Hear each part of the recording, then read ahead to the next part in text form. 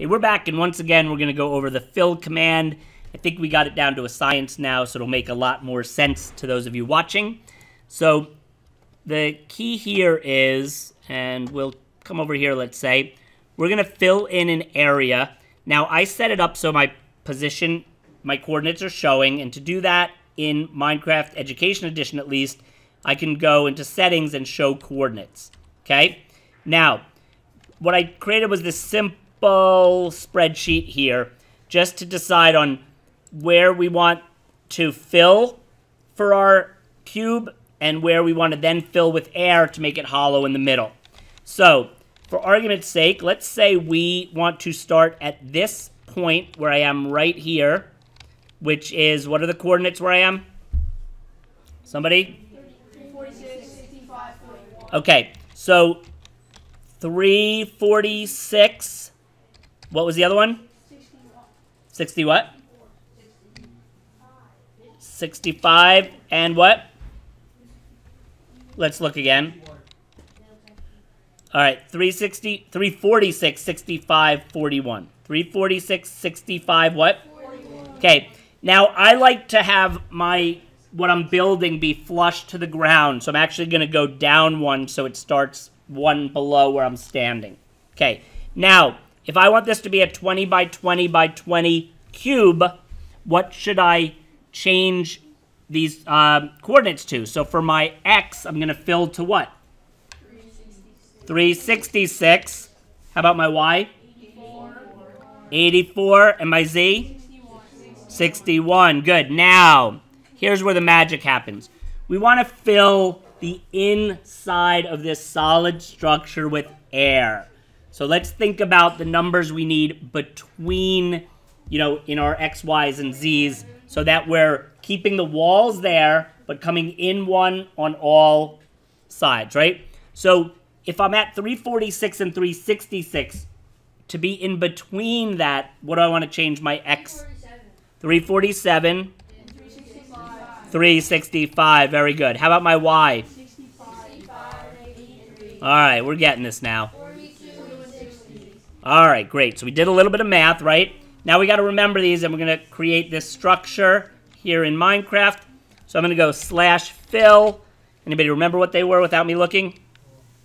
No. 346, 64, 41. 346. 64, 41. All right. To what?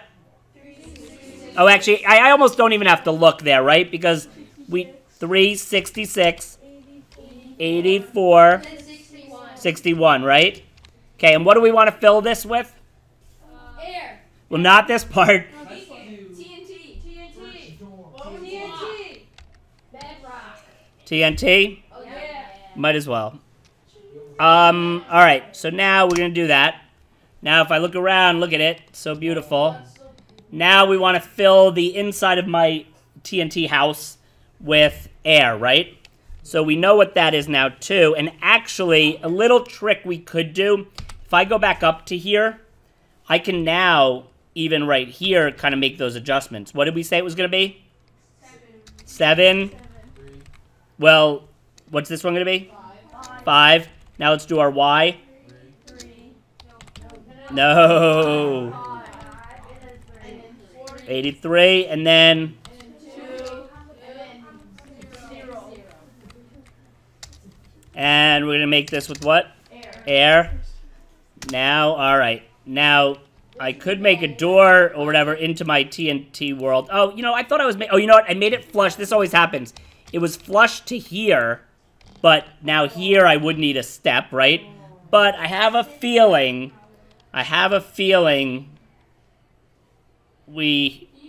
yeah, I was thinking we might want to do that. So how do I do that? Okay. Stand in the middle of it, you say. It's gonna crash your game. It might crash my game. You really want me to stand in the middle of it? Survival? But I'll die. Well, do I want to die right away, or do I want to watch it happen? Watch it. Now what? Like torches or something. Yeah, we should have some torches to at least see. Hopefully. What?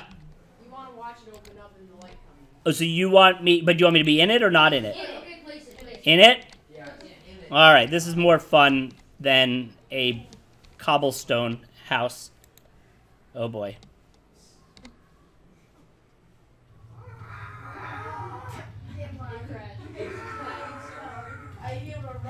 I hear a rumbling. Now the question is, will... Uh-oh. So that was kind of cool because Now, did it shoot me up, or was I just up there and I fell because... That was pretty cool. Okay, well, thank you for watching. This was a fun fill, and we not only filled it with air afterwards, I think we did more than that. Thanks for watching.